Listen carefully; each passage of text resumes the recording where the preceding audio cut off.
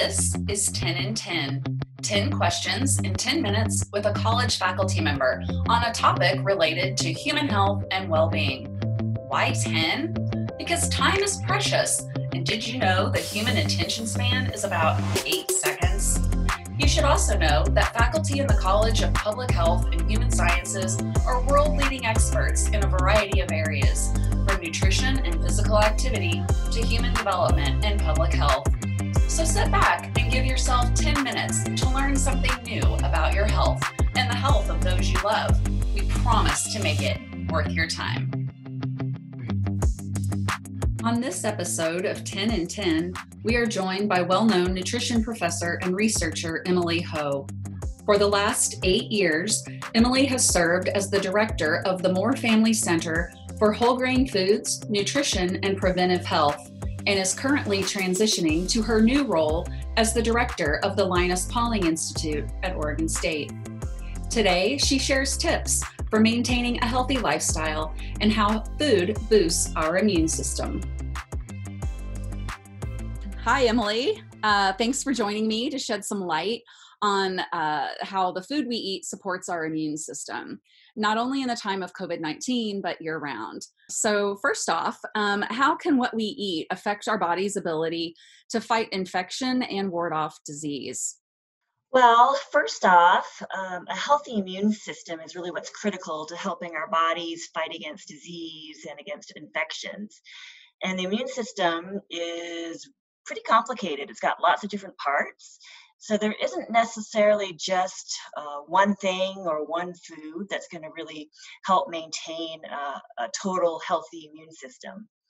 Really just eating a balanced diet with a variety of foods that includes things like fruits and vegetables, whole grains is really what's best. So are there certain foods that we should eat to boost our immune system? And is there anything to avoid or minimize? There are some foods that can be either beneficial or potentially more harmful to your immune system. The healthy diet should include a diet that has lower fat, especially those bad fats like saturated fats and cholesterol. And you should really try to limit your sugar intake, especially added sugars. At the same time, there's several different nutrients that are known to really help the immune system. These are things like vitamin C, vitamin E, vitamin D, and minerals like zinc, and also some other nutrients like the omega-3 fatty acids that can be found in things like fish. Okay. So having regular intake of foods that contain these nutrients are really things you can do to help boost your immune system. So things for vitamin C, so citrus foods, for example, like oranges, salmon for enhanced vitamin D and your omega-3s, and then protein-rich foods for the mineral zinc that I just talked about. So like most people, I'm limiting my trips to the grocery store. How can I still eat healthy with a limited pantry? And are there certain things I should stock up on when I do go to the store?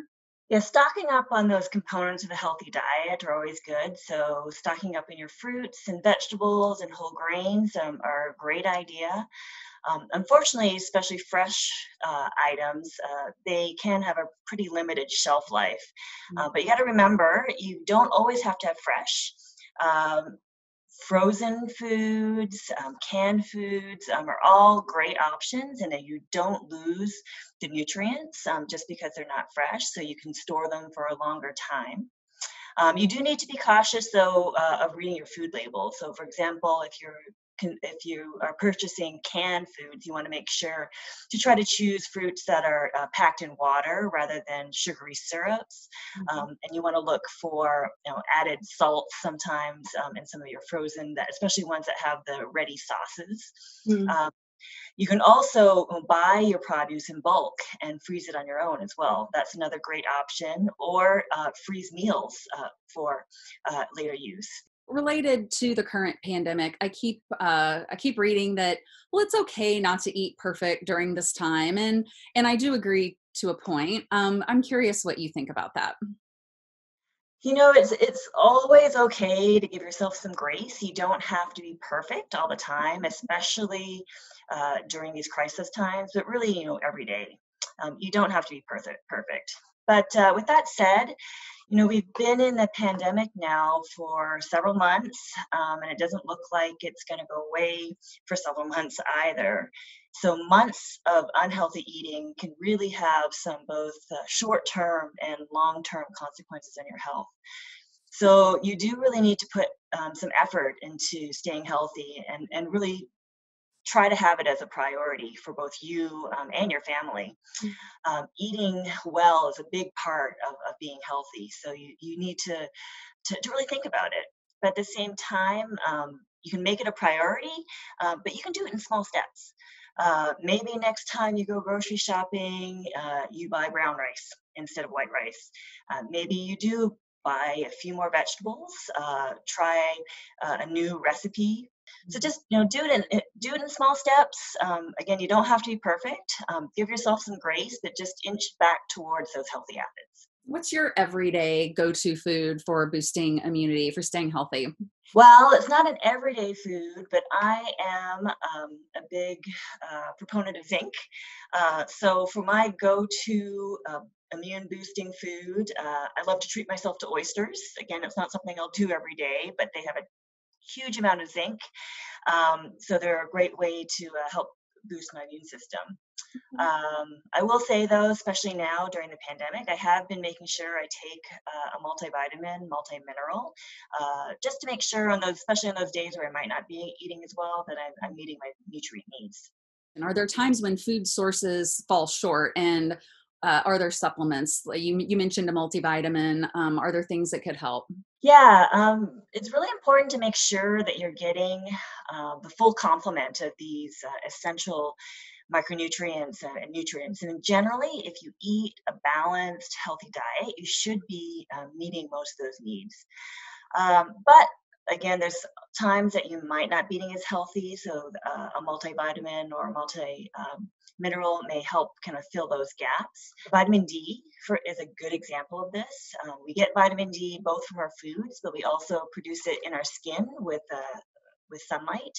And Oregonians in particular sometimes have problems producing enough vitamin D, so they may need to consume more, even more than that they find in foods. They may need to look at supplements, especially an elderly population, older individuals that have less ability to produce vitamin D sometimes may need to look at supplements.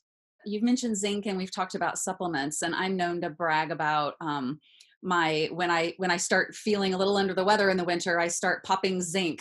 Yeah, good, bad, otherwise. No, that's a great question, and a question that we get a lot. Um, the role of zinc supplementation for the cold is a bit controversial.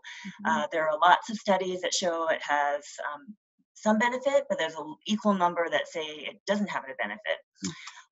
We do know that if you aren't getting enough zinc, so if you are susceptible to zinc deficiency, your immune system is going to be in trouble. And your ability to fight off a cold is going to be pretty severely compromised.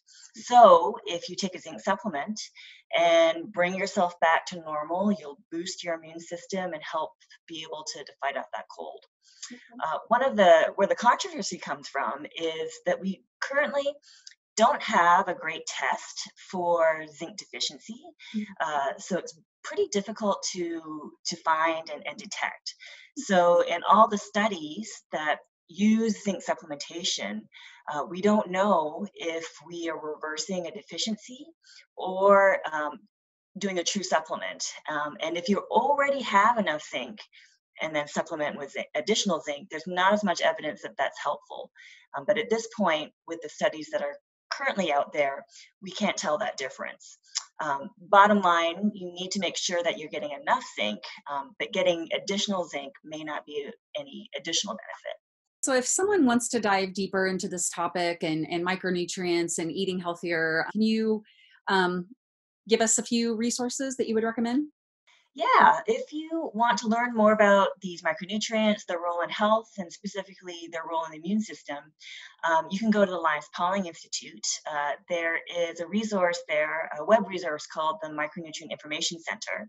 It's got some great resources on nutrients, and in particular, just very recently, we have some updated um, information around specifically nutrients and the immune system relative to COVID-19. If you're looking for how to use those foods, highly recommend going to the More Family Center website, where we've got a ton of resources around healthy recipes and foods. And then our friends in Extension also have another great resource called Food Hero, which is a fantastic recipe resource as well. On a lighter note, do you have a guilty food pleasure, a hidden chocolate stash, perhaps, or is that just me too? Definitely not just you. Um, I definitely have a soft spot for chocolate as well. So I often have chocolate stashes all over my office and my home. I in particular love dark chocolate because I like to tell myself it's full of these healthy flavonoids that have some potential health benefit. But at the same time, I'm not kidding myself. It's not a health food. It's a guilty pleasure, but it has its place. What other things have you been doing or eating to stay healthy and also just maintain good well-being? Yeah, no, that's a great question. I mean, right now in Oregon, there's such an abundance of fresh fruit right now. So I've been taking advantage of getting out. Just this past weekend, I picked 25 pounds of blueberries for our household. So we've been on a blueberry fix currently, but definitely trying to cook more with the family and make it kind of a family activity as well for my boys and I to bond and also just learn together about food and health and just do things that are kind of fun. I think overall, I mean, health is such a complicated thing to think about, and there's a lot of little things that I'm trying to do. In addition to eating well, I'm trying to make sure I'm staying active, trying to make sure that I'm getting enough sleep, trying to make sure that I smile and laugh, once a day at least as well. Um, all these components are really important for your health. So just trying to do a little bit each day to me is important. All right. Well, I thank you so much for your time today, and I hope everyone will check out the resources that will accompany this. So thank you very much. Have a good day. Great, thanks. Bye. Bye.